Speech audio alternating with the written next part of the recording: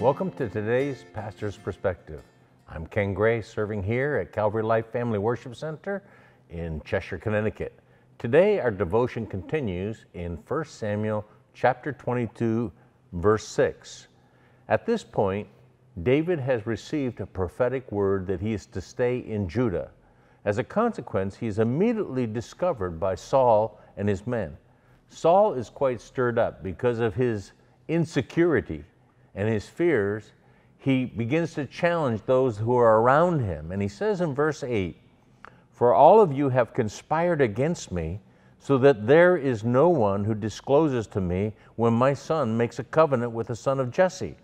And there is none of you who is sorry for me or discloses to me that my son has stirred up my servant against me to lie in ambush as it is this day."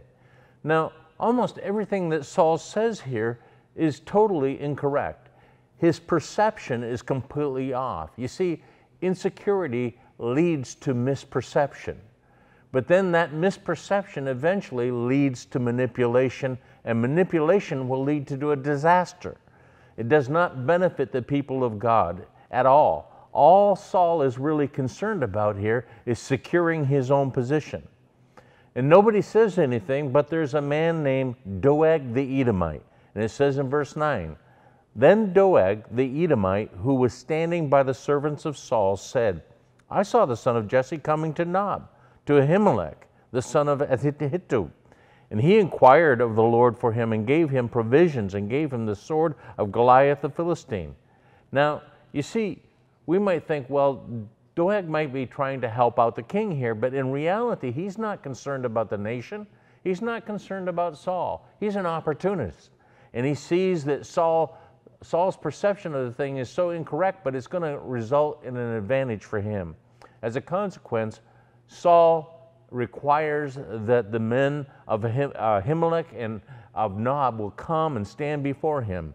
And as they stand before him, Saul challenges them and said, "Why have you, the son of Jesse, conspired against me, in that you have given him bread and a sword and have inquired of God for him, so that he would rise up against me by lying in ambush as it is this day?" Now, you would think at this point that Saul would be open to some reasoning, to some arguments, but Saul is not. Because of his insecurity, his perception, though greatly flawed, is going to stay in his mind. Listen to how Ahimelech responds in verse 14. "Then Ahimelech answered the king and said, And who among all your servants is as faithful as David, even the king's son-in-law, who is captain over your bodyguard and is honored in your house? Did I just begin to inquire of God for him today? Far be it from me.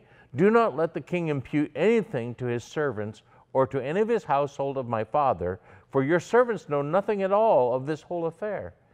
The reason that Ahimelech did not know of the affair is because there really wasn't an affair here. There was no conspiracy. There was no uprising against Saul at all.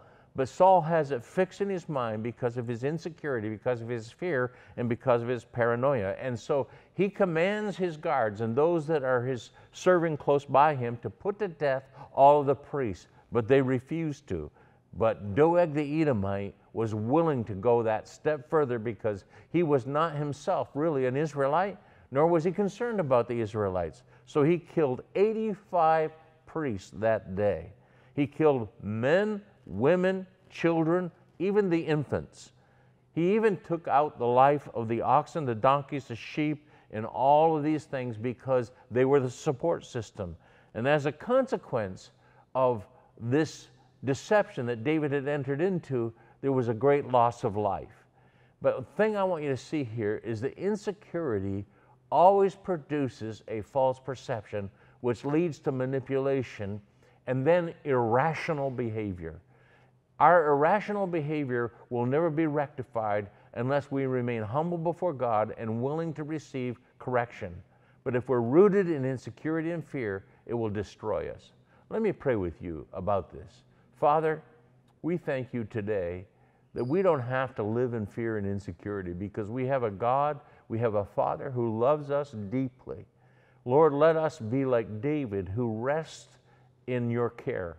We pray, Father, that we would not become like Saul, that we would not be, Lord, paranoid or insecure, leading to all of these awful things and tragedies that occurred.